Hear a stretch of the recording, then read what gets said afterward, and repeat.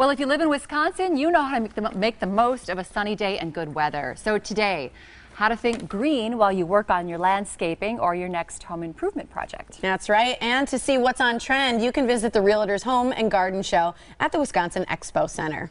Eric Weishaar is the president of Breckenridge Landscape, and Eric Kurzynski is with Vertical Works Incorporated. Hey guys. Yeah, how's it going, ladies? Thanks for being here.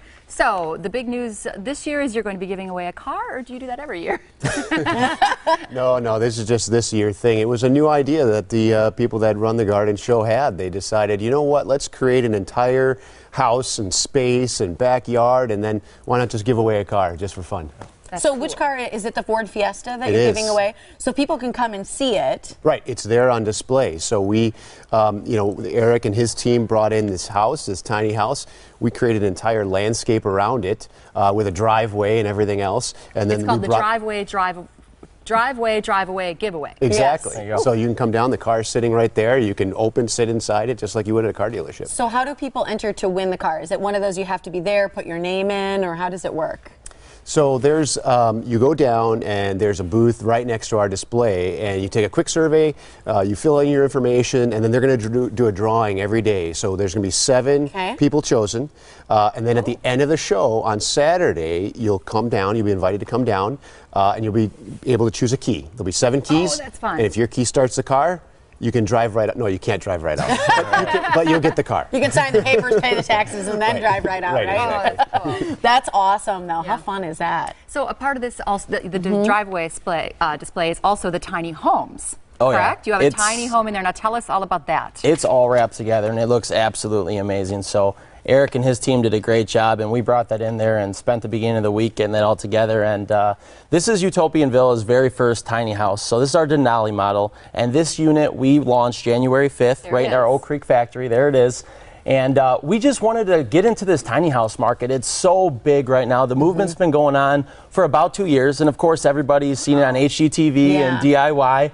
You know, this is a realistic tiny house to where people are seriously considering to downsize and do something that's so simplistic and forget about all that extra clutter and extra square footage that you're just not using anyways. How many square feet are we talking? Yeah. 400 square feet. 400 square feet. That, it forces you to downsize. Yeah. You have to get rid of all the clutter, all the junk, and you really need to be simplistic. Why are these so sustainable? They're eco-friendly. What is it? Is it because you're using less resources to operate this kind of home, or what's the reasoning behind it? You know, the biggest difference between how we build our tiny houses, and there's so many other manufacturers or people that are building tiny houses, is we've been building actual full-size homes for 30 years now. So we did exactly what we've been doing in our custom modular homes, and we put it into 400 square feet.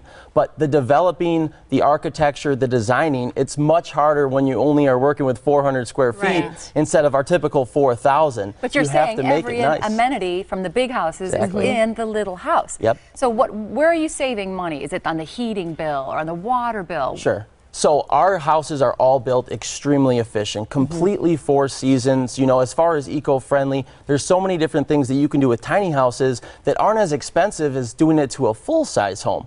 So our unit, especially when it comes to energy, when it comes to a mortgage, you're only taking a 10 to 15-year loan out for a small tiny house rather than a 30-year loan. Yeah, you bet. There's no property tax on the unit because it's not a permanent dwelling, and there's a lot of other advantages of not having the excavation cost, the foundation cost, the permits. Why isn't it a permanent dwelling? No it's on wheels, guys. It moves right down the road. It's like a motor home? Just how you see it, minus the motor, it's a house on wheels, literally. So you can move it will to it anywhere? shift? I mean, we hook it up to a toter semi, and it pulls right down the road how you see it. We bring it into your lot. We'll jack it up, set it up on piers, skirt it, and it looks like a house. Wow. Amazing. Okay, so another thing that you guys are doing, this just fascinates me, and I love it. I lived in a 550 square foot apartment once, and I had no problem with it. I mean, you adapt to the space, and you do all that. Let's talk about green landscaping real quick before we move on, because I want to know what some of the trends are. I remember years ago, it was like more just mulch instead of lawn and things like that. What are some of the trends right now? So 2 of the biggest things right now are permeable pavers and LED lighting. What is permeable pavers? So permeable pavers they're just like any other pavers, brick pavers that you'd put in your driveway, your patio, or your walkway. But what they do is they allow the water to infiltrate through the joints and return that water back to the groundwater. Is that what we're seeing here? Exactly. So Okay. you've got, you know, that picture there. You've got a water fountain and a fire pit combination that we did. And what happens is that water just filters right through the pavers. And what's nice is that you eliminate stormwater runoff. So, you know, you eliminate ice in the wintertime. And it's good for the environment. You're putting that water back into the ground. Okay, there's just no grout in between like you usually have. And the Exactly. LED lighting is important because of the heat, right? It's not heating the ground. It's actually the energy savings because LED bulbs, they take so little energy to light. And now one of the features that we have at the show this year is an LED lighting system that allows you to completely control every individual light, including the color, the intensity. You can set up themes like Valentine's Day from your smartphone.